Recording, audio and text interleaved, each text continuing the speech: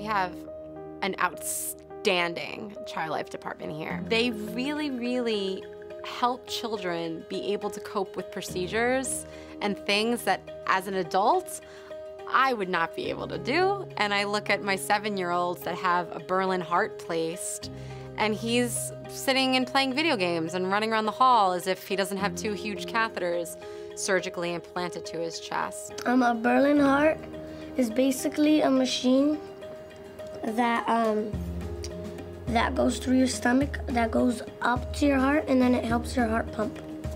So this is Jason's story. Jason's awesome. Jason was waiting in the hospital for about 5 months, and he got diagnosed with a condition at the end of spring 2010 with a condition called cardiomyopathy, and he pretty quickly went into heart failure. We were just told he had to be put on a heart transplant list because his heart was getting worse. And a Berlin heart is a bridge-to-transplant device that's used here, and it's a mechanical heart that gets placed within the child's body.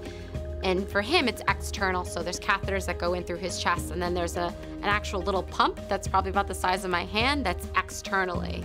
We were in the room with him when the doctor came in and said he had a possible heart, so we were very happy. I was so happy. And then when she told me, okay, it's gonna be a definite, you could tell him now.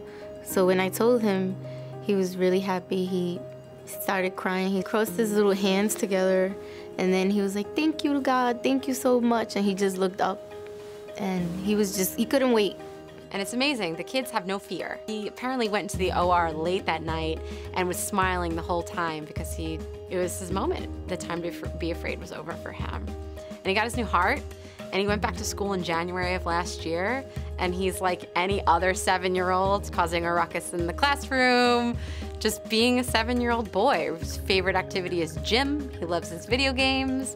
He went to camp this summer, didn't shower for like 5 days because there was no one there telling him to shower because he was being a kid. He was being his peers, and it didn't matter that he had a new heart. Programs like this require tremendous amounts of subspecialty support in many different departments: surgery, cardiology, critical care, radiology, interventional cardiology, anesthesiology, and so on.